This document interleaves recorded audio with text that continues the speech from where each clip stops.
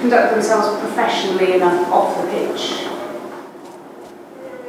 I have no doubts about that, but I don't know, because I don't I don't know what they're doing off the pitch. But I don't think, and I haven't heard anything about that in a world of social media.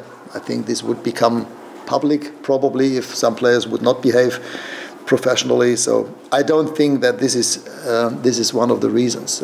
We spoke about team spirit. Yes, this is also an issue. I think that this team could do with more cohesion, with more.